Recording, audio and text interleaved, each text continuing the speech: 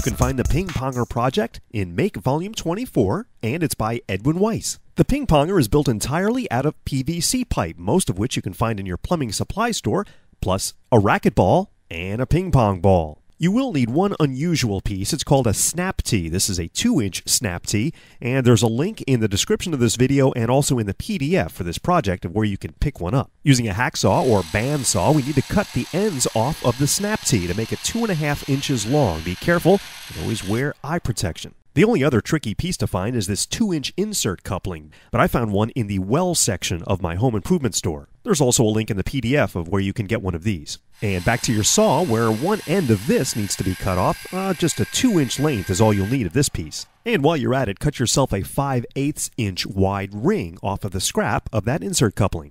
Okay, now it's time to start assembling our ping ponger. We'll insert the female adapter into our snap tee, and this doesn't need to be glued in place.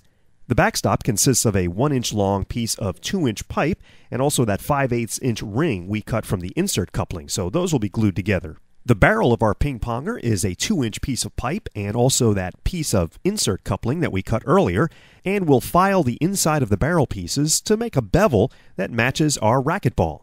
The 3 pieces that make up the handle for our ping ponger can be assembled together, and you can use PVC cement to hold them nice and tight. The spring that will propel our ping pong ball is going to be made out of the racquetball, and we're going to set that in the barrel piece and then make a mark around it with a pen and cut it out with a sharp knife. Be careful doing this. The 2-piece backstop is now inserted into our snap tee, and that will be cemented in place. And in the middle, we'll add our racquetball spring, followed by the barrel.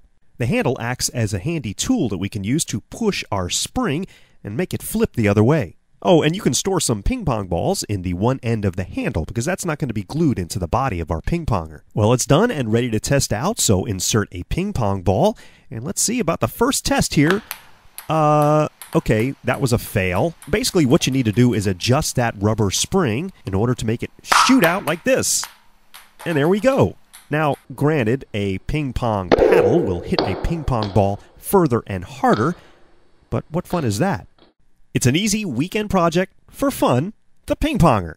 We'll see you next time with another weekend project.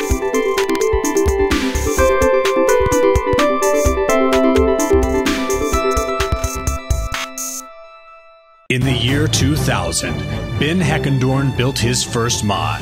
We can rebuild it. Smaller, better, portable. Since then, he has continued his work, helping those in need with creative new projects. If you've got an idea you'd like to see built, why not send it to the Ben Heck Show?